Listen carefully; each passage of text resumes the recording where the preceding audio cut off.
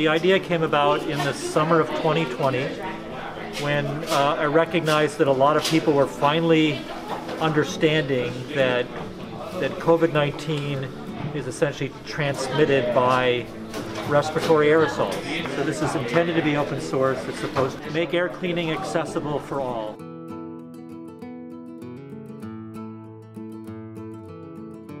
We were faced with the problem in the beginning of January that we wanted to have some capability of doing in-class or labs, and so we need to have some better ventilation.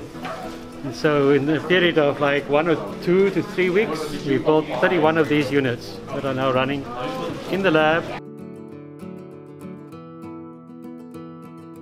It came up this idea of providing people with information on how they can build their own for literally about 1/4 of the price of a good HEPA air cleaner.